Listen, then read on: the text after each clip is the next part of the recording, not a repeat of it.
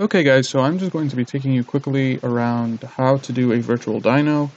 Um, it's all really very simple, completely 100% free as long as you've got your access port, which again is really a basic that is crucially needed for tuning these cars. Basically, it's impossible to do without unless you go with the SCT X4 or whatever it's called.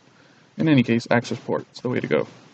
Virtual dyno. You're just going to go online, type in virtual dyno, and it's basically going to be the first thing that comes up. Download it for free. It's going to download onto your desktop, of course, and here it is. So basically, all we have to do now is go to our access port manager, plug your access port into your computer. For me, it was the very last data log that I did, so I'm just going to drag and drop it. It was already there, and it is now on the desktop. Now all that has to be done is go to virtual dyno. Very, very simple. Okay. So first thing we're going to do is we're going to edit the options. Now the options are very straightforward. Graph, I would like them to show the graph data points, show legend because that's very important. Show the maximums, it's going to give you a little readout of what the maximums are, and then smooth the AFR and the boost, which is going to show here, which is very important. The dyno will go to DynoJet. The smoothing factor 3.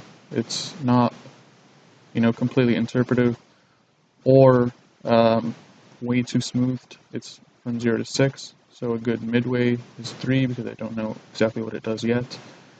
AFR, just label it as actual AFR because that's what it shows up on the access port.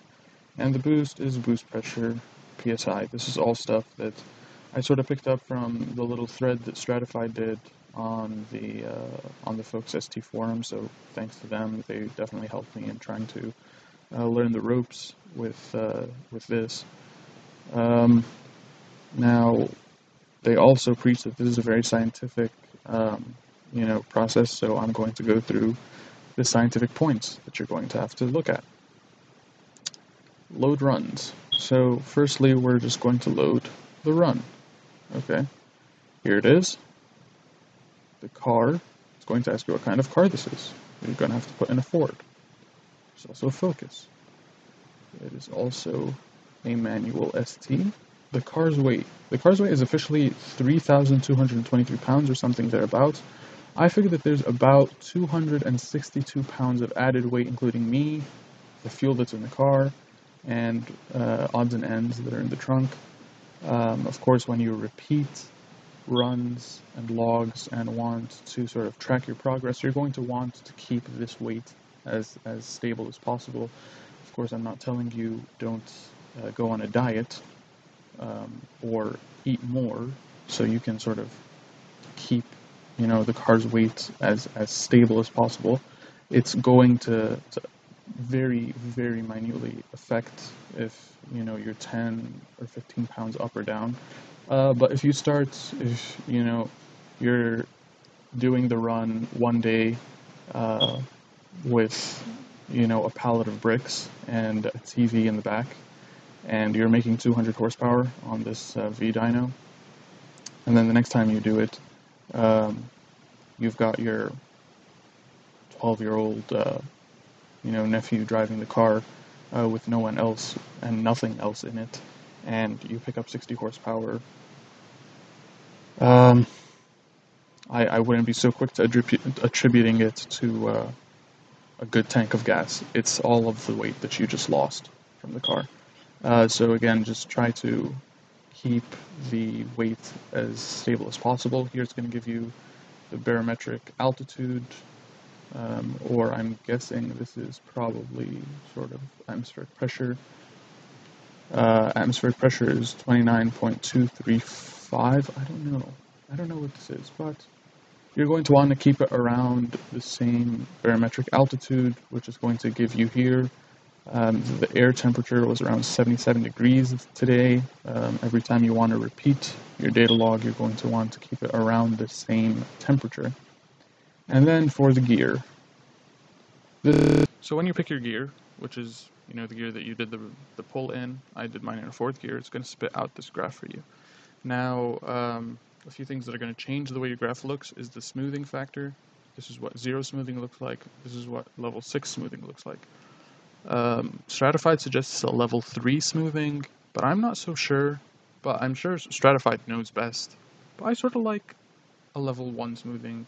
It sort of gives you a better idea of what you're doing. You see you see a little bit of a dip, a little bit of a stronger dip between 35, or I'd say maybe 3600 RPM and 4400 RPM, you could call it, for the torque curve, so it isn't linear going down, but that's fine.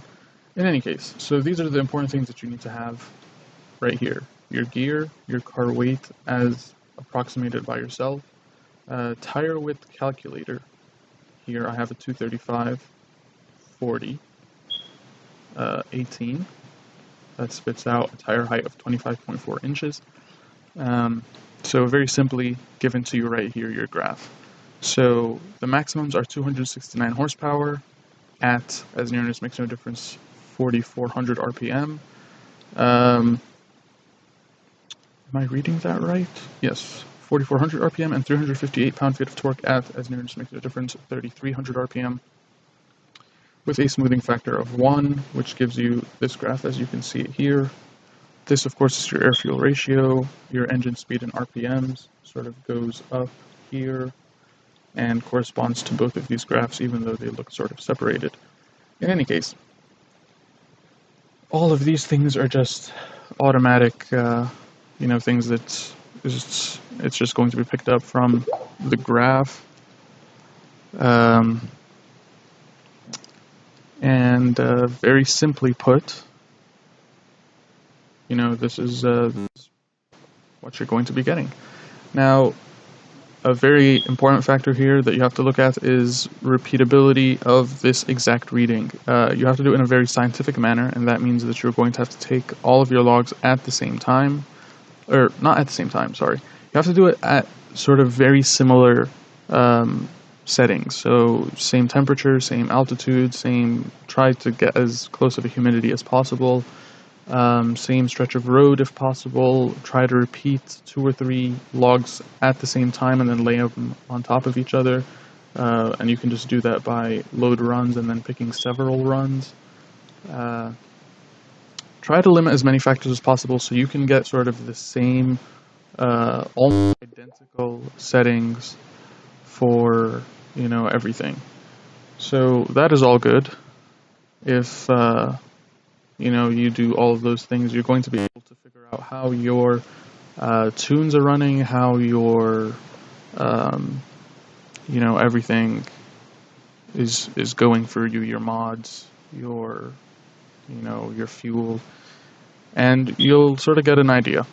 In any case, hope this sort of helped you guys out. If you guys like this, please feel free to share it, comment down below, like the video, and subscribe to the channel, please. And I hope this sort of helped you guys out. Huge shout out to Brad Barnhill, saving the car community hundreds of thousands of dollars since 2012 on dynoing costs. In any case, also a big shout out to Stratified Auto that helped out with their forum post to get me to learn the ropes with this. Big shout out to you guys. Thanks so much for all the help that you guys also contribute to the community. Very admirable. And this is basically, the entire idea. Help out the community. And this is the only reason that I make these videos. In any case, hope this helped out, and I will catch you guys next time. Peace.